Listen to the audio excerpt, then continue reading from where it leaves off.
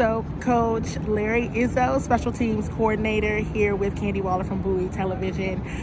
Coach Izzo, well, welcome to the DMV. Thank you. And so how excited are you to be here? I'm super excited. This is awesome. It's an amazing opportunity to come here with an amazing coaching staff, working for Coach Quinn. I can't emphasize how exciting it is for us right now as coaches as we get started on this off season and start getting ready for the next year. Obviously, this franchise is a special franchise in this league. I actually used to live here back in the 80s when Redskins were winning Super Bowls, so I know exactly what the expectations are from the fan standpoint, and hopefully we can get that done and meet that.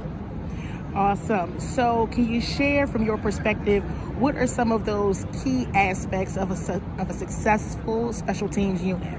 Well, our job is to control field position and then control the momentum. So every time we get an opportunity to go on the field, we want to impact the game in a positive way for our team. And so there's 6 different units that consist of special teams. We're going to use the whole roster. Obviously, a lot of guys are going to play a lot of roles. The better units are the units that get value from everybody. And so, like I said, though, when we go out on the field, we want to have a good play, and that comes down to guys executing their jobs, playing fast, playing physical, playing our play style, and controlling the field position in the way that we want to control it, which will help us control the momentum and the juice and the energy and really complement what the offense and defense is trying to do out there as well. You want to just be a strength for your team, and we're here to serve the team basically with our special teams units. So when you talk about that juice and that controlling the field position, what is it that you're looking for in your returner? That is a position that sometimes has been up and down for the Commanders in recent years. So what are some of those key aspects you're looking for in your return specialist? Fast, speed. I'm looking for guys that are explosive. We want to be explosive with the return game. And so you got to have a guy back there with some juice that can get, that can hit it and find the crease and then make some people miss and then, finish with some home run speed. So those are qualities that we're looking for in returners. But we also got to, we got to block for the returner too. So we're looking for guys that are going to go out and execute their jobs, play with good, clean technique in the return game so that the returner can trust, what's out there with them, and then he can do his job, which is to get to the end zone. That's what we're trying to do every time we go out on the field with our return game. We're trying to score.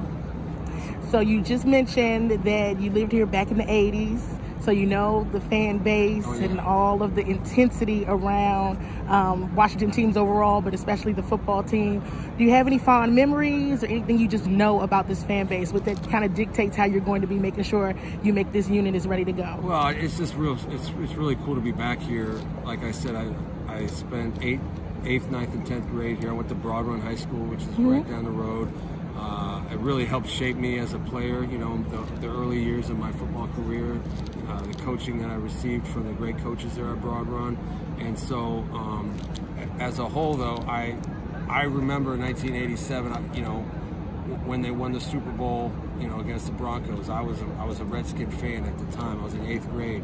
One of the first guys I met here was Doug Williams when I come into the facility. So it was just a really cool, surreal experience to be here, back in this area with this franchise that has been historically a great franchise, and the passion that the fans here. I went to a game in 1989 at RFK, and the stadium was rocking, and so I know what the potential is here, and so I'm excited to help provide that excitement and hopefully win a lot of football games.